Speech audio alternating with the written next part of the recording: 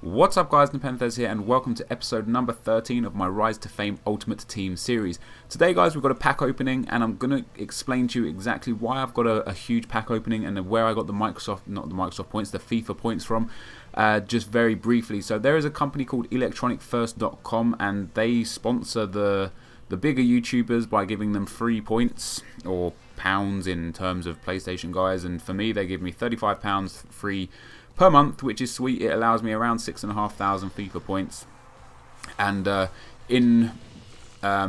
for them, all I have to do is leave a link for them in the description. But it's also a pretty good deal because I get a lot of people asking me where can you buy PlayStation Network cards and Microsoft points from, and Electronic First guys are a very solid company. They give you the codes instantly. You can do it. You can pay by debit card, pay by PayPal. And it's a pretty sweet way to get some Microsoft points or some PlayStation pounds. I don't even know what they're called, PSN pounds or anything. And you get discounts as well if you buy often and in bulk. So go and check them out if you do want to buy these cards from them. But if not, then you do not have to. But what I wanted to talk about, guys, is mainly this series. This Rise to Fame series. One of the main things I wanted to do, which I talked about in the first couple of episodes, was get every single item in the game. Now this probably won't include informs because that will just be crazy too much trading. But with £35 a week worth of packs, it should make for some really good pack opening videos and should help me get some really, a lot of the items that I'm going to be needing. Obviously it allows me to open, probably a few hundred packs a week, somewhere like that. I don't really know the actual price. I suppose it's about £1 a pack, isn't it? So maybe only like 30 odd packs a week, depending unless I go for the gold, for the silvers or bronzes, which I will be going through all of them eventually just to try and get those little items that I don't have. But if I do get any duplicates, guys, what I'll tend to do is put the duplicates up for 150 coin start price. This is PlayStation 3, of course, and if I get duplicates of good players, so anyone worth more than sort of 10 or 15,000 coins, I will give them away to you guys. So I'm not going to sell them to the public. I'm not going to get coins for them. I'm just going to give them to you guys, and hopefully you would enjoy a little giveaway here or there as well.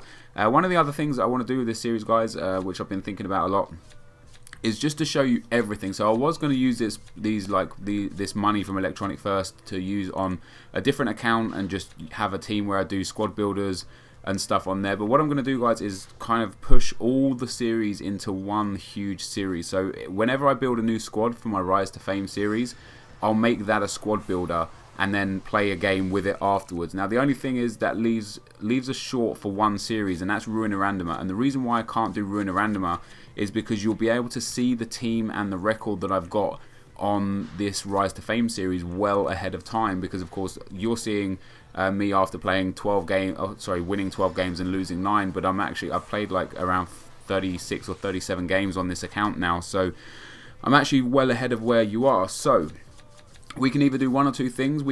I can create a new account and just transfer players over to it to play one game with them and then transfer back and do the Ruiner Randomer like that. Or when I do Ruiner Randomer, I can use the team but not really show you any of the records or anything and kind of block out anything that might give away where I am in my Ultimate Team series right now.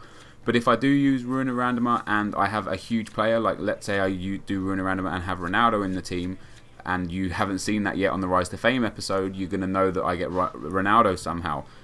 So I really do wish if you guys could give me some ideas on how to do this, whether it's best just to create another account and do it with there, because I'm missing playing the Ruiner Randomer series. I really enjoy that, and you guys are asking for it a hell of a lot, which is awesome. It's really nice when you kind of want a series. And in the comment section as well, guys, I had a lot of requests for the Be a Pro Offline series again today because I uploaded Ultimate Team, and this of course is another Ultimate Team video. So if we get 3,000 likes on this video, guys, I'll put a bonus episode up of Become a Legend tonight at 10 o'clock. If we don't manage to get 3,000 likes, guys, I will put the episode up tomorrow at 1 o'clock in the afternoon. So it really is up to you guys whether or not you want to see it. And yeah, these packs that I've got so far, guys, there's nothing amazing in them. I'm going to use the players in them to start building other teams, maybe some hybrid teams, maybe just some national teams and whatnot, and hopefully I will get a few real nice players. But that guy there, the left midfield, John, he seems to be pretty sweet. 90 pace and 4-star skills with a 4-star weak foot, and of course the contracts and whatnot come in really handy with the injury cards and the fitness cards and stuff. That's definitely something that is always very, very useful If you guys are short on contracts right now, there are so many on the market. I suggest you go and buy up a whole bunch of them. You can get them for 250 to 300 coins, and I expect them to rise to like 600-700 coins over the coming months. So it really would be beneficial to you guys to pick up as many as you can. And if you want to increase your consumables and trade pile to store these sort of things, then use your EAFC points to go and buy that extra space in your consumable and trade piles, just so you can store those things up. So we're coming to the end of the episode now, guys. Another pack with another absolutely useless bunch of players. Haven't really been getting much at all, not even with formation cards and whatnot. I ended up discarding, guys, the attribute cards. I don't really use them, so I did start putting them in my club, but I thought, no, I'm not here to use those, so I will instead discard them, get the few coins back for them, but you'll see that in a future episode. But guys, thank you very much for watching. If you could hit that like button, it would be absolutely amazing, and I will see you next time. Cheers.